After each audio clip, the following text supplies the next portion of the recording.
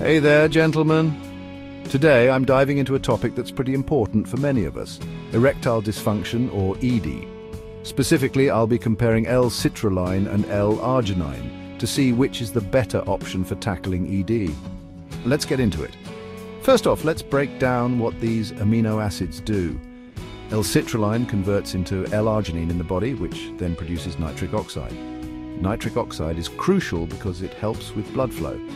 You might think, why not just take L-Arginine directly? Well, studies suggest that L-Citrulline might actually be more effective because it's more bioavailable.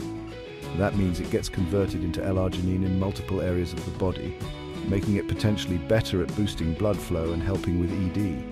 Now, while L-Citrulline and L-Arginine both play a role in improving blood flow, they're not the only game in town.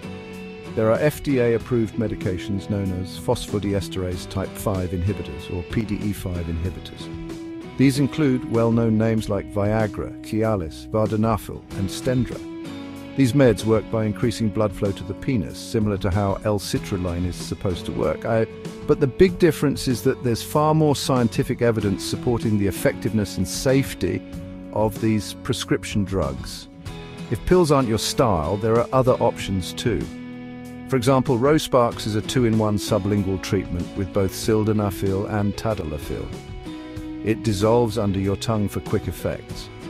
And if you prefer something a bit more fun, Rose Daily Rise gummies contain 7 milligrams of tadalafil in each fruit-flavored gummy. So if you're experiencing ED regularly, taking a citrulline supplement could help because it's thought to improve blood flow.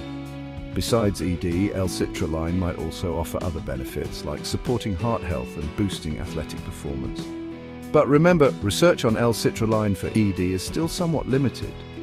More studies are needed to fully understand its effects. At the end of the day, your best bet is to consult a healthcare provider if you're dealing with ED. They can help determine what's causing your symptoms and suggest a solution that's right for you. And that's a wrap, folks. I hope this clears up the differences between L-Citrulline and L-Arginine and gives you some useful info on alternatives. Don't forget to like, subscribe, and leave a comment if you found this helpful. Thanks for watching, and take care.